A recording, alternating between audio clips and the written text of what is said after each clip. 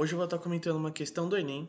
Essa questão aqui ela envolve os conteúdos de física, a questão de transferência de calor e fluxo de calor.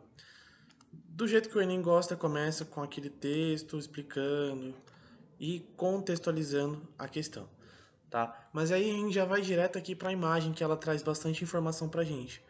Vai ter o Sol, que vai aqui esquentar a brisa marítima e as ilhas de calor, que são as cidades. O que é a brisa marítima? Vento. Tá? É a coluna de vento, a corrente de ar ali. Então o Sol vai esquentar tanto o vento quanto a ilha de calor, que é a cidade. E aí a gente vai lá para o enunciado aqui, que é onde dá o comando da nossa questão. No processo de fortes chuvas, há dois mecanismos dominantes. Então aqui ele já dá a chave para a gente de transferência de calor entre o Sol e a ilha de calor, e entre a ilha de calor e a brisa marítima. Então vamos lá, a gente tem que pegar aqui a transmissão feita do Sol para a ilha de calor e da ilha de calor para a brisa marítima, beleza? Então, partindo do Sol aqui, e aí a gente já vai começar a olhar as alternativas. Partindo do Sol até a ilha de calor, não é uma condução, porque não está encostando. Então, a alternativa C, a gente já pode aí descartar. Tá? Lembrando que para ter uma condução, algo tem que ser conduzido, e para isso precisa de contato, tá? Que não é o caso aqui. Então, a gente já elimina a letra C. Vamos para a letra D, convecção, tá? Convecção é a troca de calor pelo movimento, tá?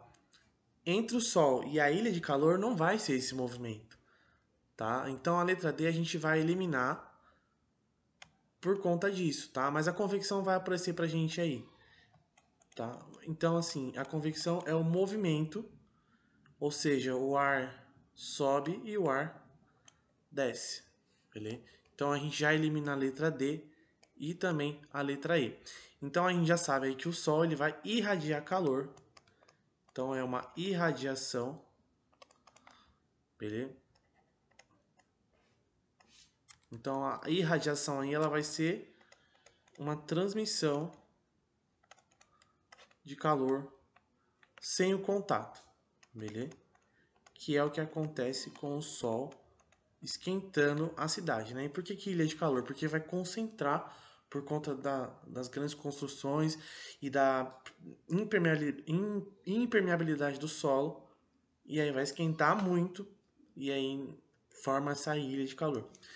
Então a gente já fica em dúvida entre a alternativa A ou a alternativa B.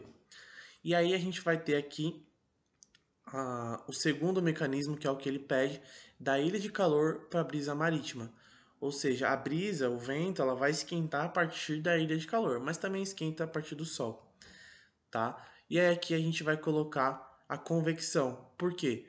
O ar quente que está aqui na ilha de calor vai subir e o ar frio, que é o que está na brisa marítima, vai descer, tá? Então o ar quente sobe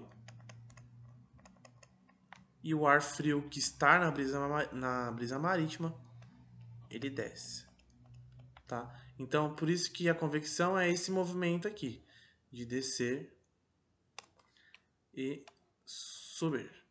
Com isso, a gente consegue marcar aqui a alternativa A de amor. Beleza? Até a próxima.